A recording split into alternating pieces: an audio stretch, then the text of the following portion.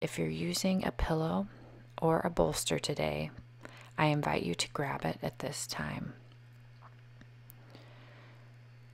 Press your big toes together, separate your knees wide apart, hip hinge forward onto your bolster, and take your gaze to the right. Close your eyes, as in this restorative yoga session, each posture is held for a few minutes. The first question I want you to ask yourself is, are you getting enough sleep? Note that during today's yoga practice, you're only collecting data in regard to these questions. You're not judging yourself.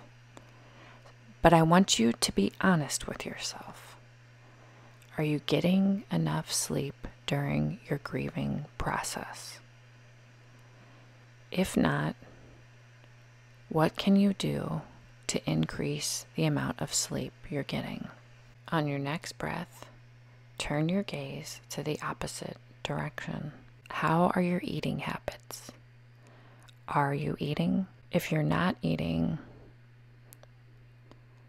can you prepare yourself a meal and just set it in front of you and go at your pace? If you're eating unhealthy or putting food into your body that's not serving you, can you ask a loved one for help? Maybe say, hey, can you help prepare my dinners or lunches in advance so I can nourish my body, so I can start feeling good in my body? Turn your gaze to the center of your yoga bolster and rest your forehead on the bolster. Breathe in through your nose and out through your mouth. Are you taking this time to relax? What is it that helps you relax? Is it a book, a gentle walk outside, a bath? Only you know what can help you relax. Drag your hands down towards your underarms, and on your next breath, firmly press into the ground and lift yourself up and off of your support prop. Take a moment, go slow, remove your prop out of the way, curl your toes under, come to hands and knees.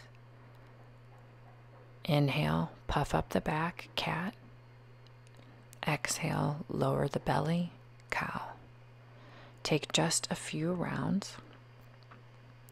Notice that your knees are hip-width distance apart. Your hands are hip-width distance apart. One breath with one movement. Just bringing some blood flow to the body after holding your postures for a few minutes. And if you're using yoga blocks today, grab them at this time. One on each side of your yoga mat. Lower down slowly, firmly press into all four corners of the feet, and place the yoga blocks under your legs in order to support this posture. In restorative yoga, you don't want to go too far. You want to feel supported and relaxed. This is a time to turn your awareness inward. So close your eyes.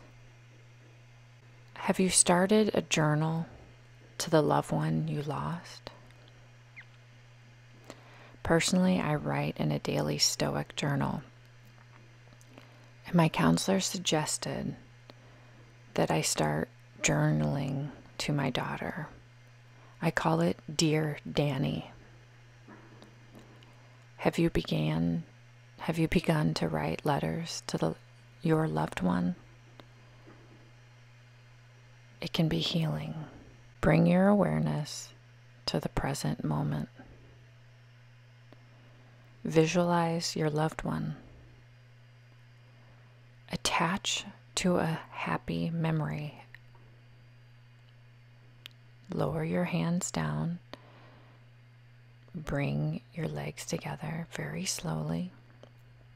Remove your blocks to the side. Step your feet wide apart. Lower your knees to the right, and then lower your knees to the left.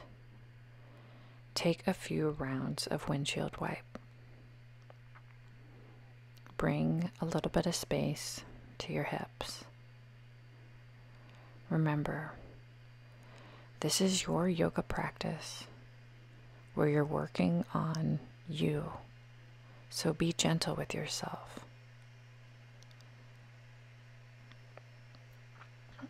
The most important thing is you showed up for you, and it can be very hard just rolling out your yoga mat and getting here. Come to a comfortable seated position. Draw your hands to heart center, and always, always commend yourself for making time for you. If you need to rewatch this video, I highly encourage you to do so at this time.